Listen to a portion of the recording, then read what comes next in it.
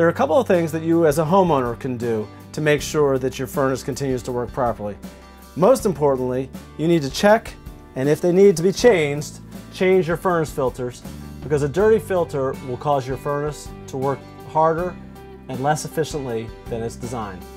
A certified technician should come out, inspect your burners, look for signs of discoloration and cracking, inspect the electrical components, look for signs that they're starting to get weak or getting close to failure, and then make recommendations as to things that you may need to replace. One thing that you can do to make sure that your home stays nice and comfortable during the winter months is to ensure that you have the proper level of humidity. Homes get very dry in the winter, which can lead to personal discomfort.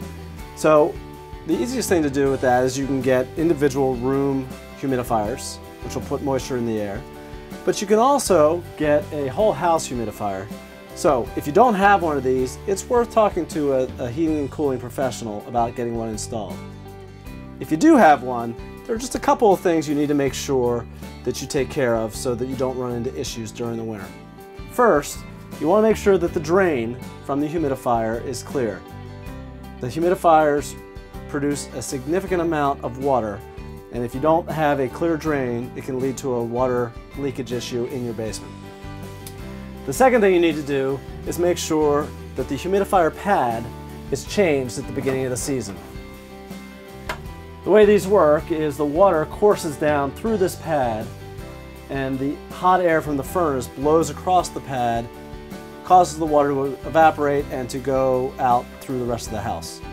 If your pad is old and crusty, the water does not flow the way it's supposed to, and you won't get the humidity performance that you're looking for.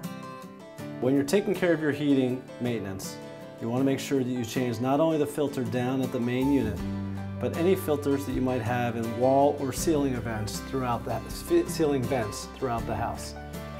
In particular, if you have an attic unit, you will have filters up in the ceilings on the second floor. So take your filter out, take a good look. Looks okay, you can put it back in, otherwise go ahead and replace it. I think we're in good shape for now.